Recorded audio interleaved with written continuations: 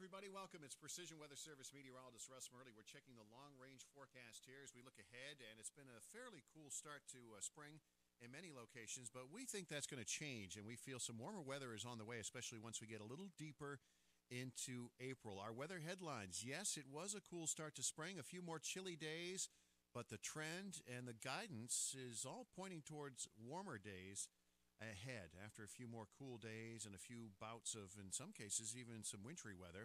Here's your fun fact: coldest April reading ever in New York State, 24 below in North Lake back in 1923. Hard to believe it can get that cold in early April. Nothing like that this year. Much warmer weather's ahead as we step into the first 10 days or so of the month, and we think that warmth will continue into the second half of the month as well. This is from the 19th through the 26th, according to one of our climate models, which has been doing a good job the last few weeks. So warmth is the word here. Spring will arrive despite the cool start and milder weather once we get toward the 10th or so of the month. The end of the month is going to be nice.